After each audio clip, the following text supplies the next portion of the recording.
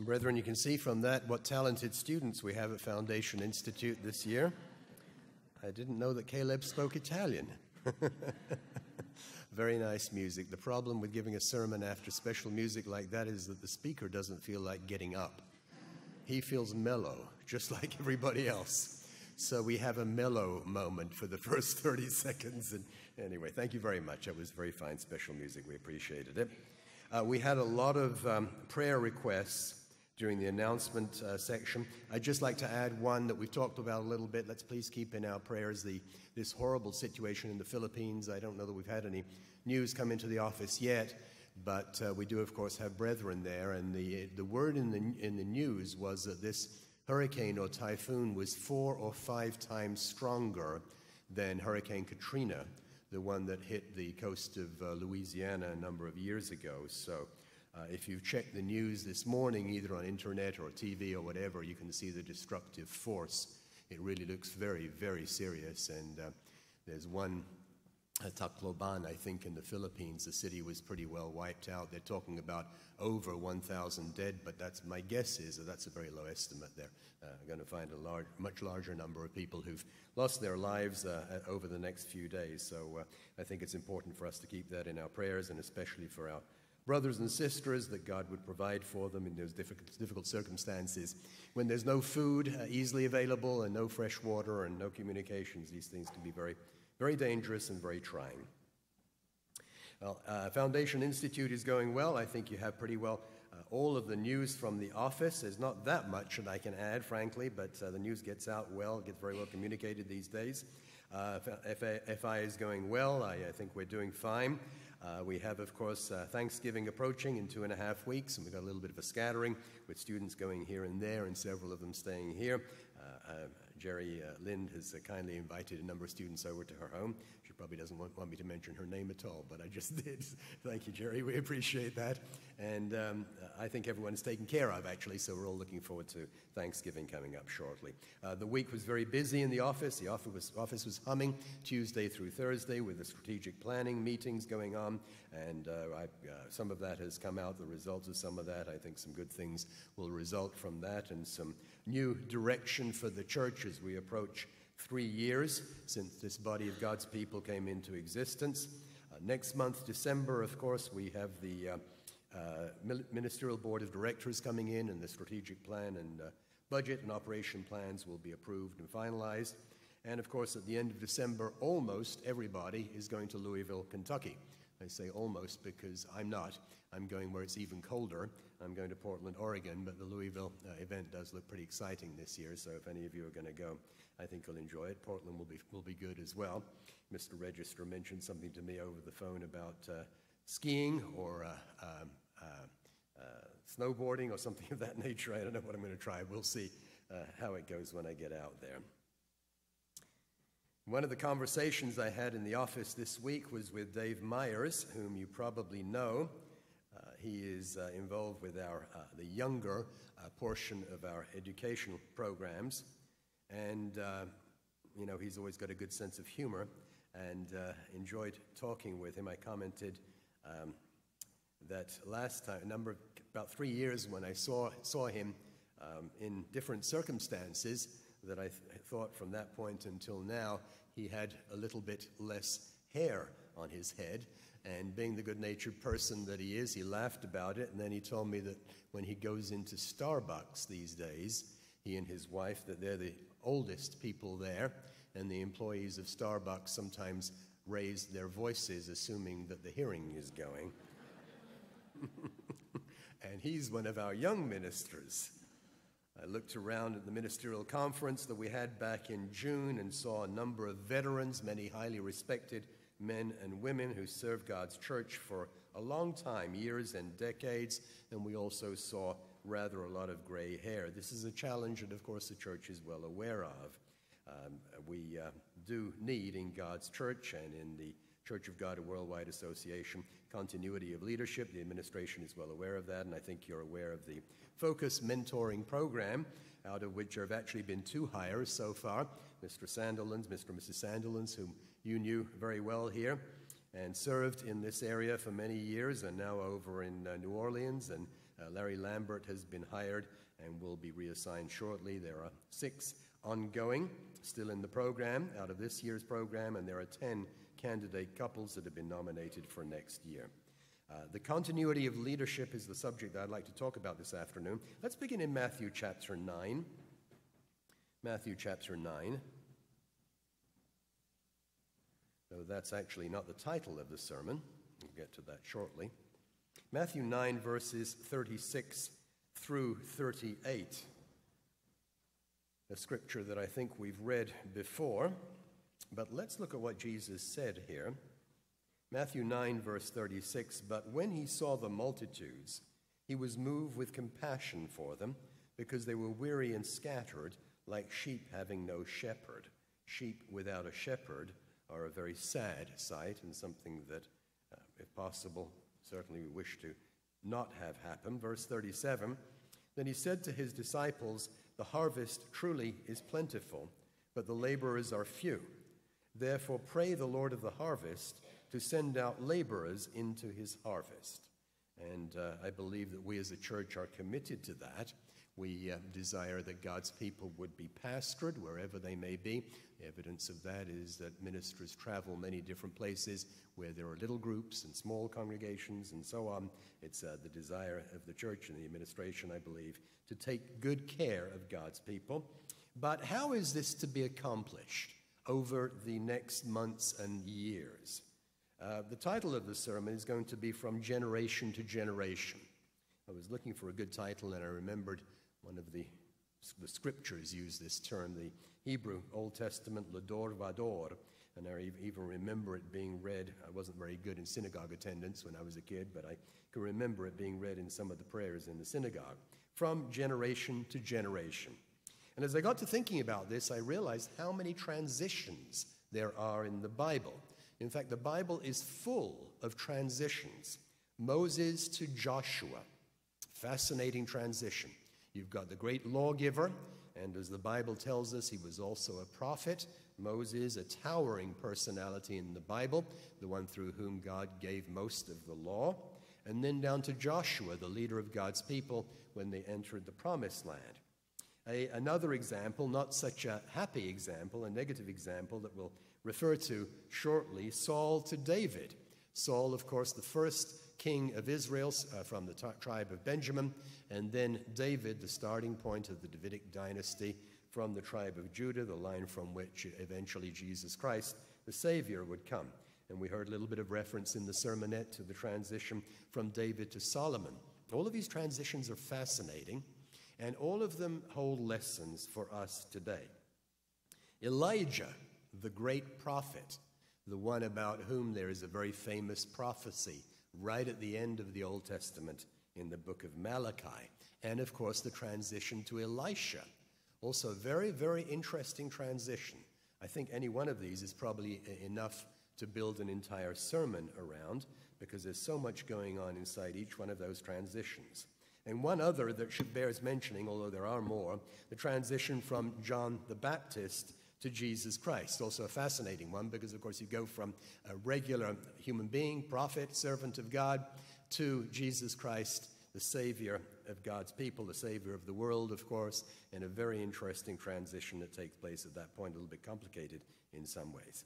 But the starting point for this whole subject of continuity of leadership and the training of new generations to look after God's people are things that we talked about before. Working together, of course, is very important as the church fulfills its function and desires to provide new leadership for God's people as the years go by. Mr. Johnson has a poster on his wall, which I've noticed every now and then when I've been in his office. It's a big, colorful poster with teamwork written there. And I thought how apropos that is, teamwork. We work together as a team. There are many different metaphors we could use to depict this. Sometimes the term family is used as well. I heard somebody say a number of years ago, there's no M-E in the word family. There are letters me in the word teamwork, and I'm not sure that necessarily means we should never talk about teamwork.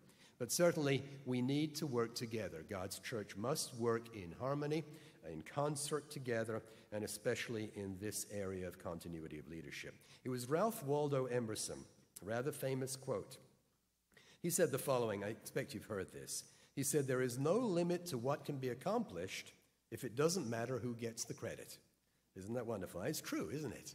There's no limit to what can be accomplished if it doesn't matter who gets the credit. We know from the scriptures that what we do in the household of God, ultimately Jesus Christ gets the credit. He's the one who gives the power and the ability and the training and all of those things that make it possible for us to do his work. We in God's church have to pull together and work together with all of the various ages and age groups that we have in the church today. That presents, of course, some challenges.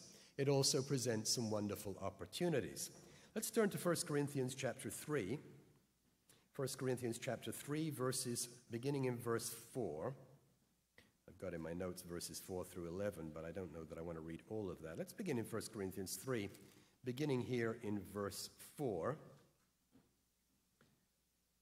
The Apostle Paul was well aware of that concept. I'm sure he'd obviously not heard Ralph Waldo Emerson's statement, but I'm sure he would have been in agreement with it. 1 Corinthians 3, verse 4, "For when one says, 'I am of Paul,' and another, 'I am of Apollos,' are you not carnal?" They were lining up behind different human leaders in competition with one another in Corinth. Verse 5, "Who is Paul?" The Greek actually says, "What is Paul?" "Who is Paul and who is Apollos, but ministers through whom you believed, as the Lord gave to each one? I planted," Paul writes, "Apollos watered, but God gave the increase." Years ago, I heard a sermon around a very similar subject, and the title of the sermon was Added Value. Added value, and I think it's a good way of depicting how things work in God's church. Verse 7, "So then neither he who plants is anything, nor he who waters, but God who gives the increase." It is, of course, God who called every one of us, put us in the church, and ultimately he's the one who trains us and prepares us. He has human beings who serve and cooperate with that purpose, but we are no more than that. Verse 8, "Now he who plants and he who waters are one, and each one will receive his own reward according to his own labor." Verse 9, "We are God's fellow workers. You are God's field. You are God's building." Lots of images there, the image of a temple. "According to the grace of God which was given to me, as a wise master builder, I've laid the foundation, and another builds on it. But let each one take heed how he builds on it. For no other foundation can anyone lay than that which is laid, which is Jesus Christ." I think this is a principle that church pastors understand. Pastors move around from time to time, new approaches, new personalities. Of course, the foundation is the same, Jesus Christ and the doctrine of Jesus Christ. John chapter 4, verses 37 and 38. John 4, verses 37 and 38. Same concept. The concept, of course, is that human personalities are of much less significance than Jesus Christ himself and God the Father and what they're doing. John 4, verse 37, red letters in my Bible, probably in yours as well. "For in this saying is true, one sows and another reaps. I sent you to reap that for which you have not labored. Others have labored, and you have entered into their labors." So the basic scriptural principle that I think we all understand, but it's good for us to remind ourselves of this, is that we all work together. We work together in harmony, in cooperation, everyone having different responsibilities, of course, but we work together recognizing that everything that's done in the church ultimately is done by Jesus Christ, and we're to be in harmony with him, following his lead. Someone you've probably not even heard of, but he was one of my favorite singers when I was a kid back in England, a man by the name of Cliff Richard. He's well up in years now. I won't ask for a show of hands. When he first came onto the scene in England, he was regarded as England's answer to Elvis Presley, but he never got big here in the United States. He's recorded lots of records, and he's still there. I still see him on TV when I go back to England every now and then. Cliff Richard, he's changed a lot over the years. But I remember a song that I had on one of those old vinyl albums. and it was by Cliff Richard and the Shadows. And the line in the song, which I think was a beautiful line and very much, very significant and germane to where we are in God's church today, Cliff Richard sang, "It takes youth and experience to really win the fight." It takes youth and experience to really win the fight. The brochure of our ministerial conference this year, you may have seen it, actually had an illustration on the front, and it showed somebody carrying a baton. And of course, this was to evoke a particular image, the image of a relay race. How is this all carried out? How is leadership passed on? What are the responsibilities of younger people? What are the responsibilities of older people in this whole business of going from generation to generation, preparing new leadership, making sure the people of God are always served? Were you a runner? I was never much of a runner. I used to go out and jog when I lived in Southern California. I can remember doing, as we used to call them, cross-country runs as a kid back in England. I almost always came in last or second to last. I think I've done a relay race maybe once or twice in my life. But relay races are really kind of interesting things, and they're not nearly quite as simple as one would think looking at it from the outside. You have to get the relay race right. I found this on the internet. I was reading about how relay races work. This is from jmlalonde.com, article, "Passing the Leadership Baton." He says, think of leadership as a relay race. You're the first in a line of runners. The baton is firmly in your hand. You're running the race and picking up steam. You've just hit your stride, and now it's time to pass the baton. This is the point a relay runner enters the exchange zone. This apparently is very important. Probably some of you are much more conversant with this than I, but the exchange zone is very important. It's a time and distance sensitive area. Once you enter this zone, you have a certain amount of time to make a clean handoff. Do it too early or too late, and the next runner falters. Go too far or not far enough, and the other runner misses the baton. Leadership requires correct timing and passing of the baton.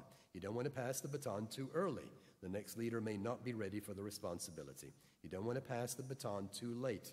You don't want to overstay your welcome in leadership, that particular article says. And you know, when you watch the passing of the baton in a relay race, you notice that the next runner begins to run before they have received the baton. You sort of try to harmonize the speed together. And of course, it's very important not to drop the baton. There's an art to a relay race. There's an art to the training and preparation of leadership for serving God's people. 1 Corinthians chapter 12, verses 11 through 13. In spiritual terms, what does this mean? 1 Corinthians 12, verses 11 through 13. In spiritual terms, we must run at the same pace. And as the Apostle Paul emphasizes here, what we need is spiritual harmony.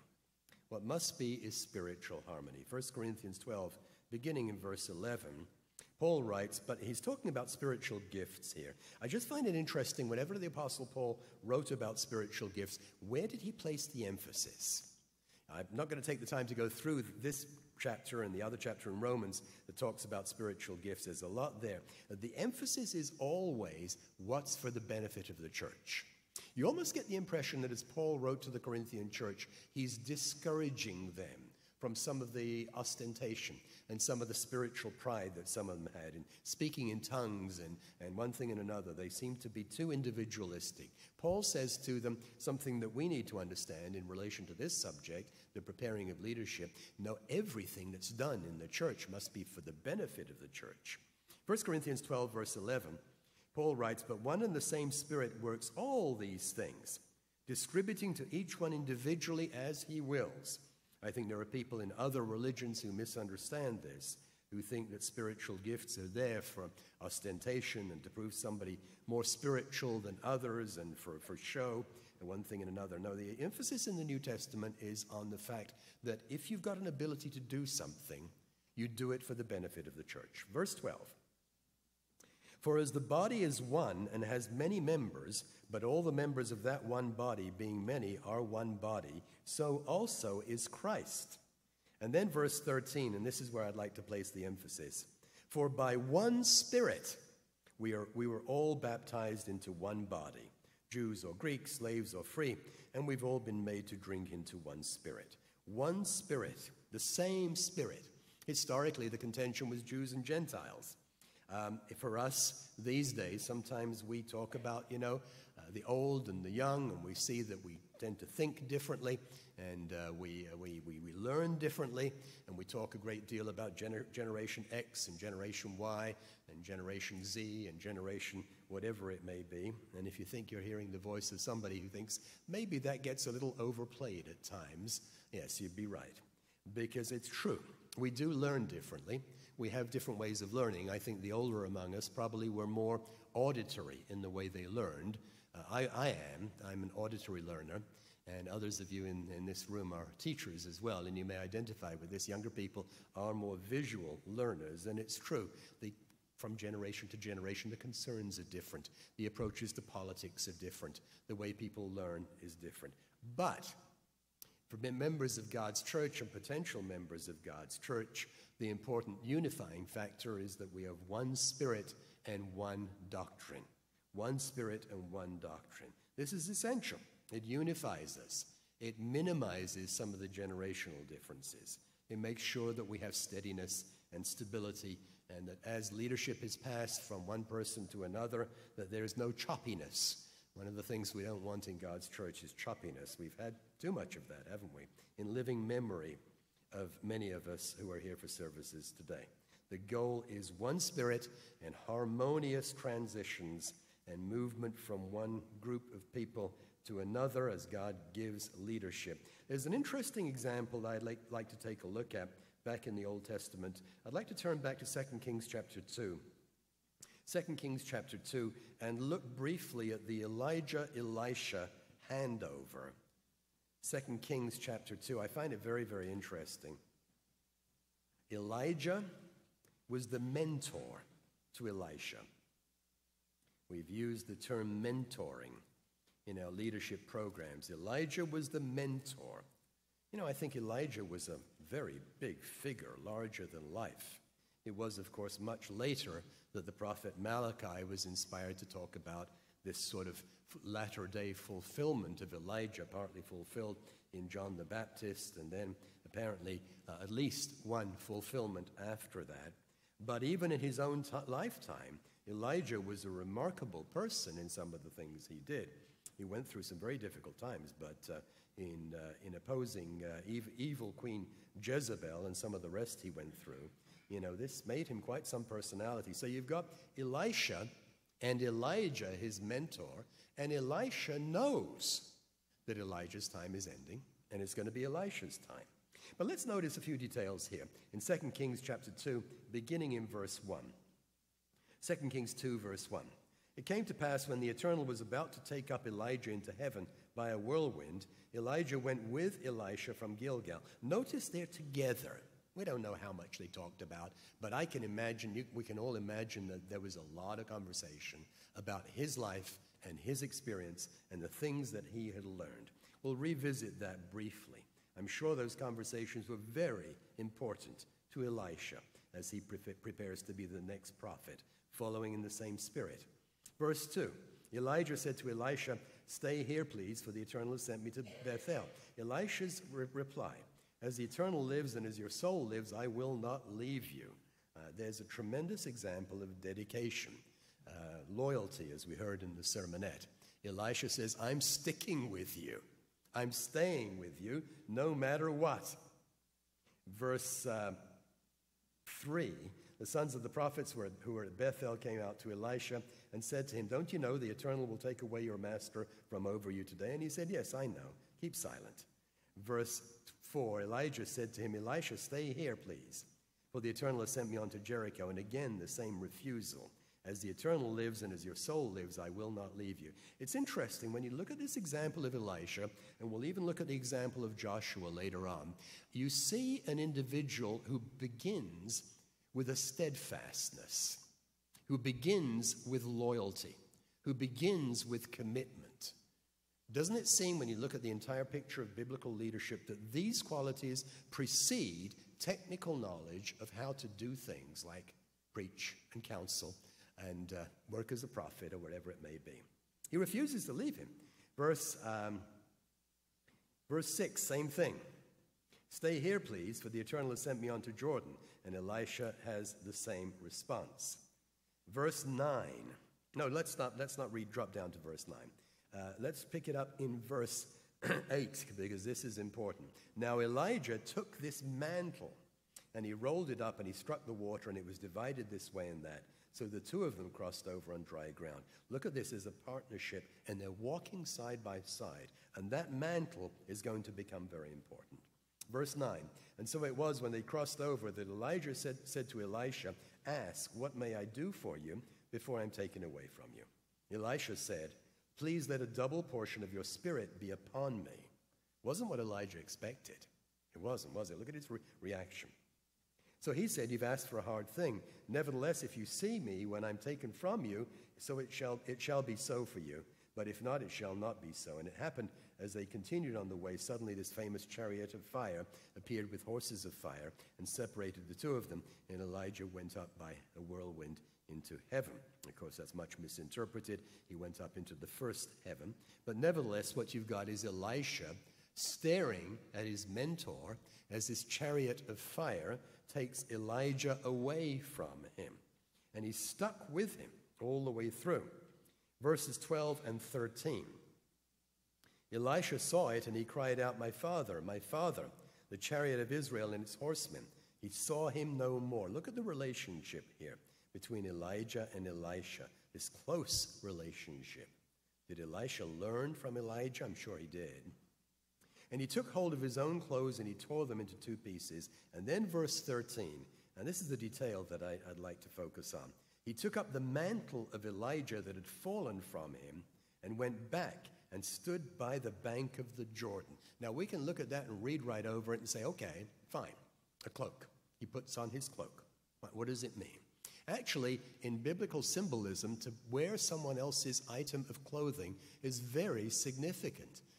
You may remember that Jonathan gave King David, king in waiting, a particular item of clothing elsewhere in the Bible. And even in the book of Esther, we find that when Mordecai is elevated, the king gives him certain items of clothing.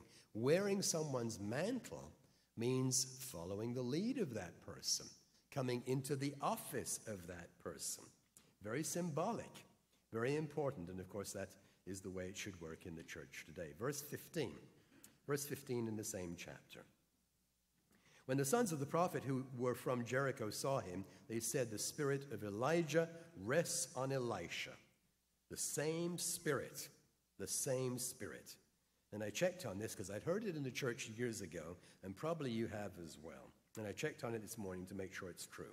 I didn't count them, but you've heard, and I believe this to be true, that once Elisha came into the office of Elijah, twice the number of miracles was done. But it's interesting, they spend all this time together, and the mantle of Elijah then falls onto Elisha. What we're reading about here is spiritual harmony. Spiritually, they were from the same spirit. And when the request was a double portion, it was a double portion of the same spirit. Leadership is effective if the mantle moves. So as we look at this whole subject of leadership for God's church, it's very important. The same mantle must move from one to another, and the same spirit must go from one to another. Now I'd like to take a look at the two sides of the story as we look at the practicalities of how this is done in the church today and the urgent need for new leadership. How does all this work? And what are some of the responsibilities for younger leaders toward the older veterans of the church, and some of the responsibilities of the veterans toward the younger leaders? And there's a surprising amount of information about this in the Bible. Let's turn now to 1 Timothy chapter 3. 1 Timothy chapter 3. How can the younger cooperate with the older to make sure that transitions this generation-to-generation process works well. You may be aware of the fact that in years past at Ambassador College, when the young men would come and the leaders of the church would be very, very emphatic, you're not here to become ministers. And of course, there was a time when many of them were hired straight out of Ambassador College, but they had to sort of do a kind of a masquerade and pretend they didn't want to be ministers because you weren't allowed to be a minister. It's interesting what it says in 1 Timothy chapter 3 on that subject. It's true that desiring to be a minister for the wrong reason is not a good thing, but there are times when people desire to serve God's people for the right reasons.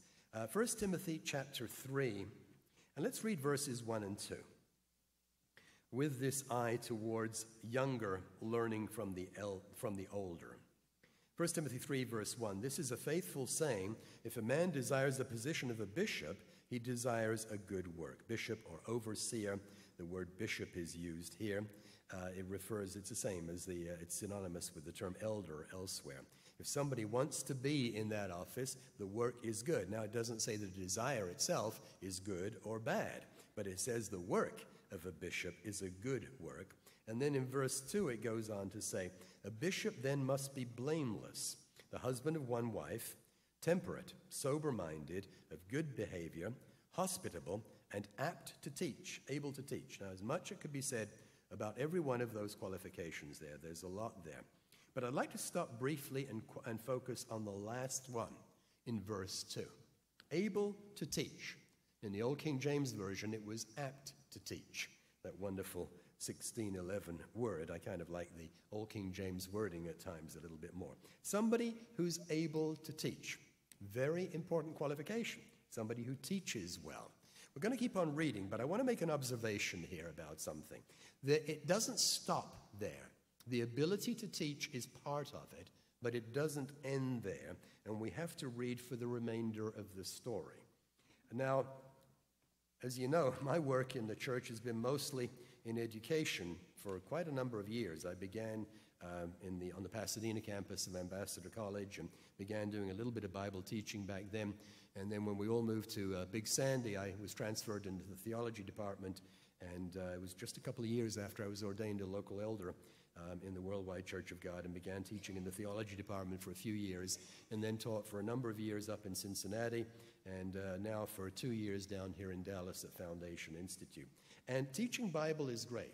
Teaching Bible is a wonderful thing to do. It can be very, very fulfilling, and I certainly hope that students have learned from all their teachers over the years. I believe that.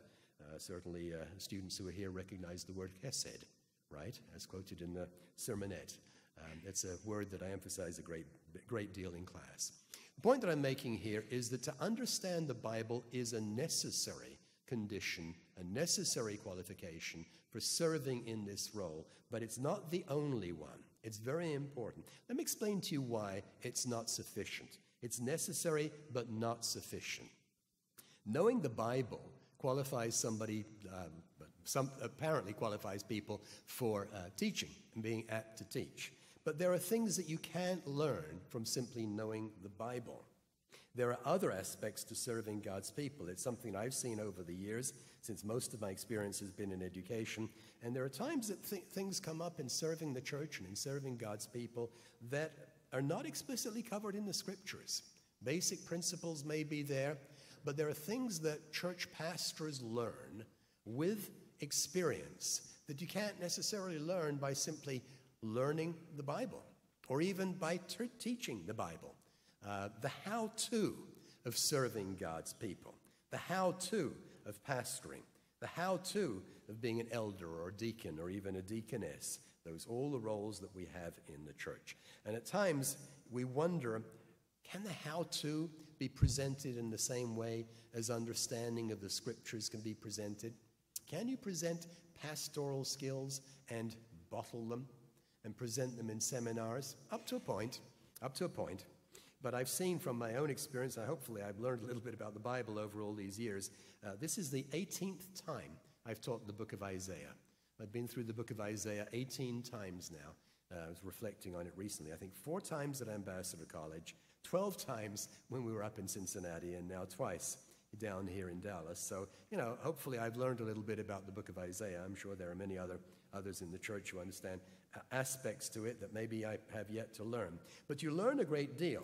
But in times when I found myself in situations where our pastors find themselves on a regular basis, there have been occasions when I've said, you know, the how-to I may not understand in exactly the same way as I could express the meaning of a word like hesed, or some of the intricacies of the Old Testament.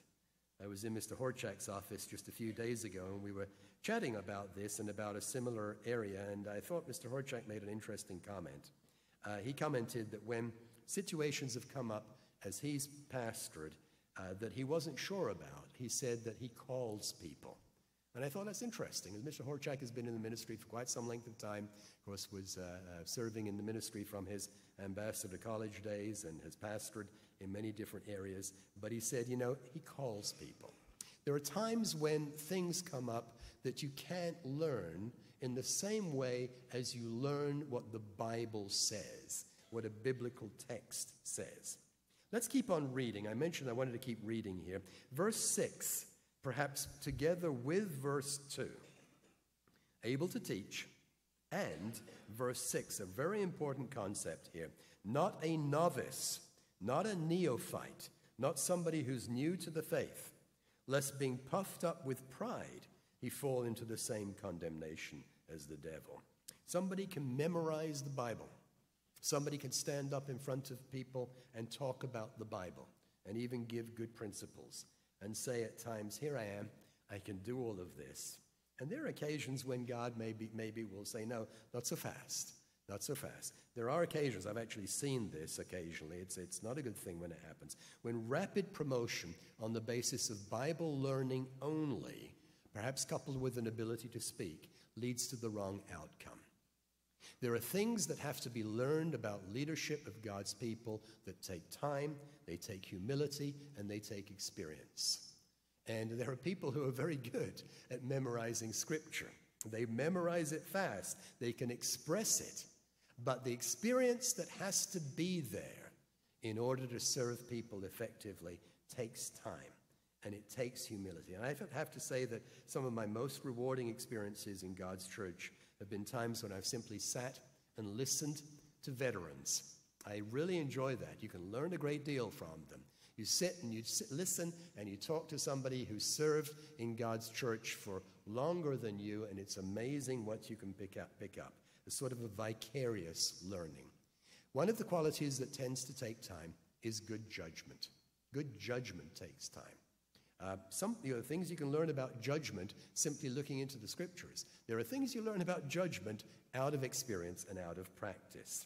I want to take another example here, since we're talking about transitions from leadership to leadership, and take the example of Joshua. Let's go back to Exodus 33 and verse 11. Exodus chapter 33 and verse 11. Again, much we could say about Joshua and about the transition from Moses to Joshua. It's fascinating. The whole subject is fascinating. As you remember, Moses was denied entrance into the promised land because of a very serious mistake that he made through the book of Numbers at one particular point. Joshua was the one who came after Moses. But you learn interesting little details about this man Joshua and about the way he developed. And I think this will illustrate the fact that good judgment takes time. How to deal with real situations takes time. Exodus 33, verse 11. Just one verse here. So the Eternal spoke to Moses face to face, as a man speaks to his friend. That's quite a compliment. He spoke to him face to face. It says later on that with a prophet, God speaks to him in dark messages. But with Moses, he spoke face to face. Very intimate relationship. And he would return to the camp. And here's one of the early mentions of Joshua. But his servant, Joshua, the son of Nun, a young man, did not depart from the tabernacle. Notice this wonderful detail again that I mentioned a few moments ago. Steadfastness, commitment, loyalty, as we heard in the sermonette, a starting point for leadership among God's people. Very important qualities, but not sufficient of them by themselves. More has to be added to it. And see, Joshua learned the tough way as well. Numbers chapter 11. Numbers 11. Let's move forward because I think this illustrates something that we all go through when we're young. We lack judgment. We lack experience. We lack the ability to make good decisions. These things do take time. There's no way around it. Numbers 11, beginning in verse 26. Interesting thing going on. Poor old Moses, struggling with his leadership role, rebellion after rebellion after rebellion. He went through misery. And then this fascinating incident that again involves Joshua and tells us something. Numbers 11 and verse 26. But 2 men had remained in the camp. The name of the one was Eldad. The name of the other one was Medad, and the Spirit rested upon them. This was one of these occasions in the Old Testament when the Holy Spirit was given apparently temporarily for some kind of charismatic gift. Now, this is not an advertisement for Pentecostalism, but let's keep reading. Now, they were among those listed, but they had not gone out to the tabernacle, yet they prophesied in the camp. And a young man ran and told Moses and said, Eldad and Medad are prophesying in the camp. Now, notice what Joshua does here, and notice his poor judgment. Verse 28. So Joshua, the son of Nun, Moses' assistant, one of his choice men, he was in a prominent role. He answered and said, Moses, my Lord, forbid them. Stop them. They're not supposed to be doing that. Verse 29. Moses, who had the experience and the better judgment, says to Joshua, are you zealous for my sake? Oh, that all the Eternal's people were prophets, and the Eternal would put his Spirit upon them all. This is what we're reading here. The point being from Moses, my job would be a whole lot easier because they would be much easier to work with. Just a little example of the fact that good judgment tends to come with age. Good judgment takes experience. I believe good judgment can be accelerated. We can learn good judgment by looking closely at the examples of people who have more experience than us. But there's no way around it. Good judgment takes time. And in the years that I've had the privilege of working with young people, I've seen this illustrated many times. It does take time. Sometimes we have good judgment. I had poor judgment when I was in my 20s, I'm sure. But sometimes, not always, but sometimes, young people in the church can be a little too black and white. And that black and white quality in dealing with human situations sometimes gets a little mitigated when you talk to pastors and you ask them, well, what do you do in a situation like this? And the pastor who's had decades of experience will tell you there's no one thing you do in a situation like this. Every example may be a little bit different. Judgment comes with experience. Another example in 1 Kings chapter 12. This is one of the reasons, by the way, I was chatting with Mr. Horchak about this. You know, when we hire someone, when we hire a man, he works with a more experienced pastor for some length of time and learns a lot, no doubt. 1 Kings chapter 12. And just a couple of things going on here. Here's another transition, but a bad one. This is the transition that, of course, led to the breakup of the nation of Israel. Solomon dies, Rehoboam ascends to the throne, and he's got a crisis on his hand right from the beginning involving a man by the name of Jeroboam who had served Solomon, rebelled against Solomon while Solomon himself was living. Jeroboam had to flee for his life. You can see that in chapter 11. He was exiled. He had political ambitions. And eventually he comes back and he foments this rebellion against Rehoboam. It's all a very interesting thing, and there's a lot to be said here, of course, because it was a complicated story. There was a real grievance here that the people were being taxed too heavily. So Rehoboam comes to the throne, and he immediately faces a question that perhaps a more experienced man would have had better judgment to face. And look what happens. He gets conflicting advice. 1 Kings 12, verses 6 and 7. 1 Kings 12, verses 6 and 7. What am I to do? Rehoboam asks his advisors. Always a good thing to ask advisors, but you got to ask the right ones. 1 Kings 12, verse 6. The point being, you're going to lose a big chunk of the nation if you don't do the right thing here. Verse 6, King Rehoboam consulted the elders who stood before his father Solomon, men older than him, no doubt, while he still lived, and he said, how do you advise me to answer these people? And they spoke to him, saying, if you will be a servant to these people today, and serve them and answer them, and speak good words to them, then they will be your servants forever. And you kind of wish the story stopped there. Kind of wish that Rehoboam had turned to them and said, great ideas, guys. That's what I'm going to do. Because it would have changed history, wouldn't it? Nope, that's not what he did. Verse 10, he turns to the young men and he asks them, and they give him very bad advice. The young men who had grown up with him spoke to him, saying, thus you should speak to this people who have spoken to you.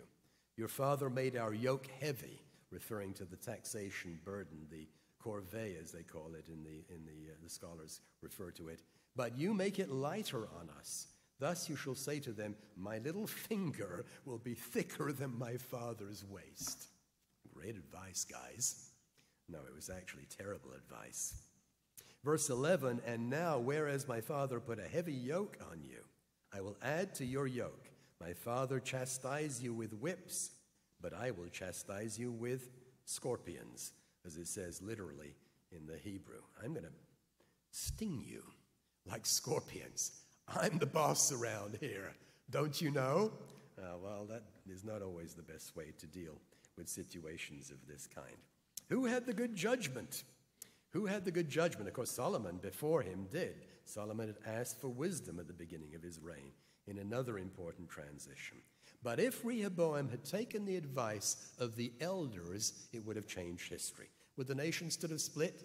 Well, perhaps so. If it was God's purpose that it was to take place, I suppose it could have been postponed. But that's not the point. He had the option.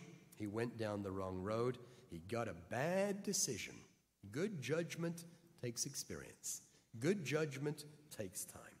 Young people, if you aspire to serve God's church, it's important to, if you'll use, pardon me using the technical term, the computer term, to download older folks. Let's download our elders. Let's learn from them and from their experience. Talking to people who serve, talking to people who've been around. They gain experience from the way they've done things. I think this is well understood in families. You know, families will often say that that first child is a challenge because there are things that they learn in raising the first child that are not so hard because they, you know, the road has been trod when the second child comes along and the third child. There's no way around it. We learn from experience, and this goes for leadership as well. We must learn from experience. We all must. We all must learn from experience, and I believe one of the great facets of true leadership is to take advice and to take input from those who have experience in different areas of life, different from ours. We had that this week with the strategic planning going on in the office. Now let's take a quick look at the other side. Let's look at people who are further along in life, what they need to do in cooperating with younger people so that the generation-to-generation effect works well. I found a wonderful quote from Kareem Abdul-Jabbar about his retirement from the NBA and what he said about this. This is the quote. He said, "The transition was difficult. It's hard to stop something that you've enjoyed and has been very rewarding. There are times when people hold on a little too long." I remember a member of the faculty of Ambassador College, a gentleman I knew quite well, who used to talk about his experience on one of the campuses of Ambassador College. And he talked about the fact that they used to have a barbecue at the orientation every year. And the same individual did the barbecue year after year after year. And at one point, this individual was approached and they would say, "Well, why don't you let somebody else do the barbecue, grill the meat for the barbecue for the faculty and for the students?" And his reaction was very defensive. "I've been doing this for years, and nobody is going to take it out of my hands." Of course, that's the wrong way to approach these things, because there are times when changes serve God's people best. Remember what we said at the beginning of the sermon. The goal is always to do what's in the best interest of the church. The example of Joshua. Joshua comes in with a new energy level. He's the one who leads Israel to conquer the promised land. It was not Moses who did that. But let's look at a negative example here. It's also a complicated history. But the transition from Saul to David was a fascinating thing. 1 Samuel chapter 18. 1 Samuel chapter 18.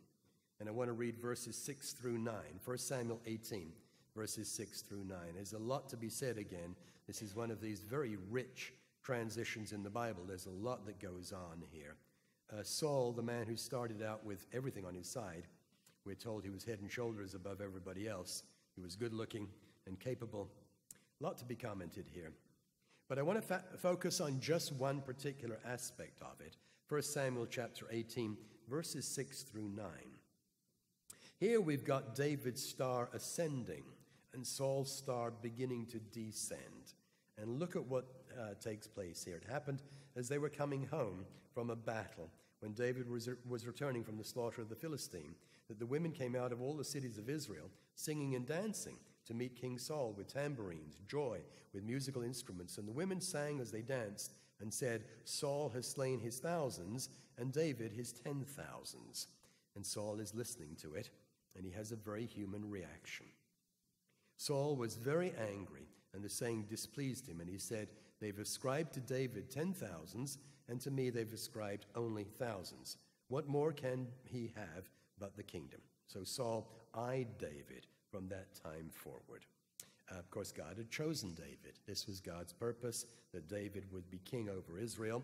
When Samuel went to visit Jesse, he knew whom God was seeking. It was his purpose. But Saul resented him. You remember what takes place after that. The javelins and one thing and another, all of those things that take place. It's not the way that transitions ought to be done. A positive example, as we move forward into the New Testament, involves John the Baptist. I've always been impressed with what John the Baptist did. Let's go forward to John chapter 3. John 3 in the New Testament. You ever think about John the Baptist? In a sense, the New Testament era had not even begun yet. 400 years of pause from the time that the Old Testament era had ended, and here's the voice of the one crying in the wilderness. And he perhaps only even partially understood his own commission. He's preparing the way of Jesus Christ. Again, it's a complicated and fascinating transition, as John the Baptist has to be even reassured at certain points about who it is who's come. Now, he knew the Old Testament scriptures, but he had to be certain of it. But when he was sure of the transition, in John 3 and verse 30, well, let's pick it up here in verse 28. Let's read a little bit more than just that one verse. John 3 and verse 28, he says to the disciples, his disciples, you yourselves bear me witness that I said, I am not the Christ, but I have been sent before him. He who has the bride is the bridegroom, but the friend of the bridegroom who stands and hears him rejoices greatly because of the bridegroom's voice. Therefore, this joy of mine is fulfilled. He was delighted. He was the one who prepared the way for Jesus Christ at his first coming. And then this fascinating verse, which always grabs my attention in verse 30. He must increase, but I must decrease. And there comes a time for all leaders when that's the case, when somebody else needs to take the leadership. And of course, the big question is always going to be, what's in the best interests of the church? What's best for the church in modern times? I remember Richard Pinelli when we were in Cincinnati, and he was talking about this particular subject. I went to a feast about 10, 12 years ago, and he got all of the elders together, and he talked to the elders, and he talked to them about the importance of preparing new leaders and being ready to relinquish some of the responsibilities. Some let these things go, don't they? Well, it's time. I'm ready. Now, others sometimes hold on rather tightly. One of the responsibilities of the older is to teach and prepare the next generation, and then being willing to relinquish it, like John the Baptist here. Now, before finishing the sermon, I want to touch on a particular subject that I think is really rather important, and it's something that's come up in the church within the last few years. It's a slightly sensitive subject, but I think it needs to be mentioned in the context of a sermon on this subject. Something that gets said occasionally among the young people goes a little bit along these lines. Well, we've sat and we've watched everything that's taken place in the church, and we've seen how the old guys have, made a mess of it. This is what gets said. It gets said privately, and I think many of us know this. The old guys have made a mess of things, and when we're in charge, we will do it all better. And in particular, the claim that is made occasionally, though I think perhaps a little bit more frequently than maybe we'd even care to admit, once we're in charge, we'll bring everybody back together. We'll reunite the church of God. They messed it up. will heal the breach. And that is being said at times. I'd like to talk about that briefly because, of course, the goal of reuniting the church is a wonderful thing. I would love to see that. I would love to see that. I'd love to be there when that happens, if that happens. John 17, verse 23, it is a wonderful goal. It's a high and fine goal to have. John 17, verse 23. Let's look at the scripture. I think we're familiar with this scripture. All of John chapter 17 is about unity. It's about God's people, about them being together. And this one verse in John 17, verse 23, it's always so striking when we sit there in the spring every year at Passover time, and I look at this scripture and think, you know, this was Jesus Christ's dying wish, that we would be one. John 17, verse 23. Jesus says, I in them and you in me, praying to the Father, that they may be made perfect in one, and that the world may know that you've sent me and have loved them as you have loved me. And he goes on to pray that we would be made one. That word one jumps out at you when you read John chapter 17. And so, if it ever happens, no, not if, when it happens, it's going to be a wonderful thing. At some point in the future, God's people will hopefully be reunited, and I think it will be a very, very good thing. So the goal of reunifying the Church of God is a very, very good goal. And maybe it is possible that at some point in the future, people who are young and sitting in the congregations now, perhaps they will be able to effect that.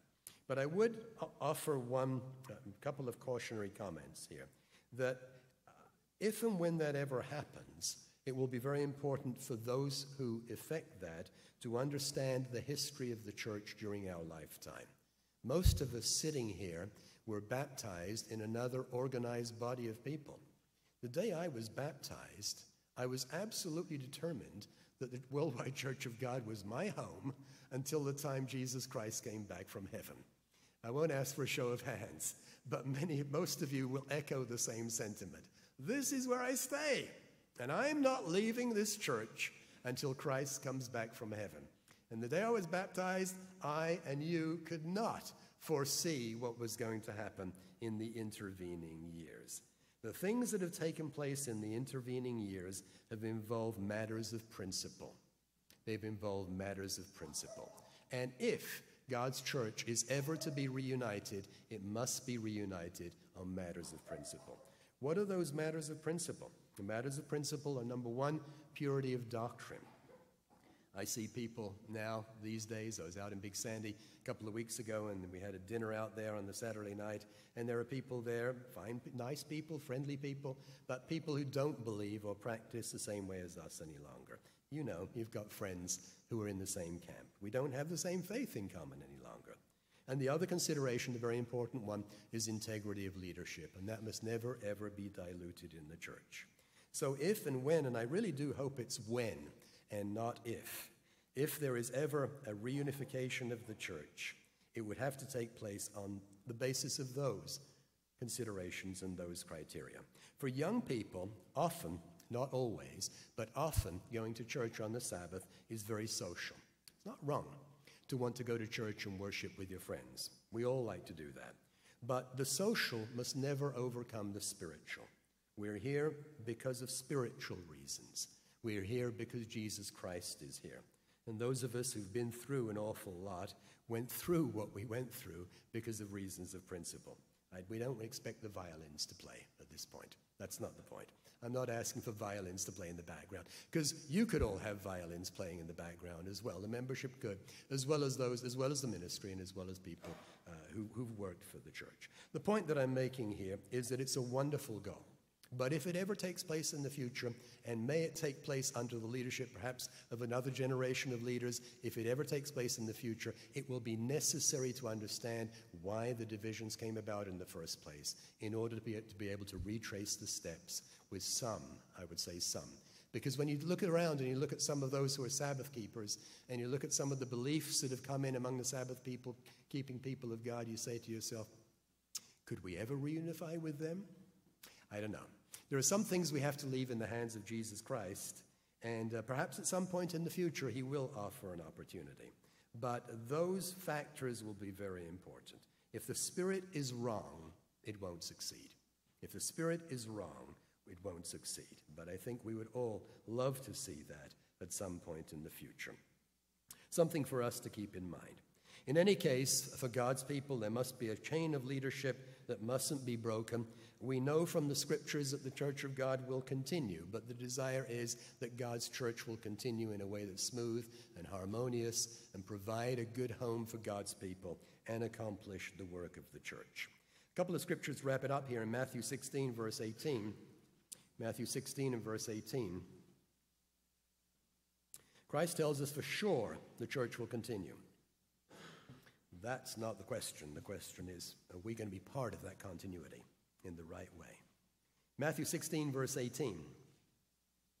Speaking to Peter, Jesus Christ says, "And I say to you that you are Peter," you know this scripture, "and on this rock," referring to himself, "I will build my church, and the gates of the grave will never prevail against it." And we've been through some times that have been difficult. We've been through some rocky and unstable times.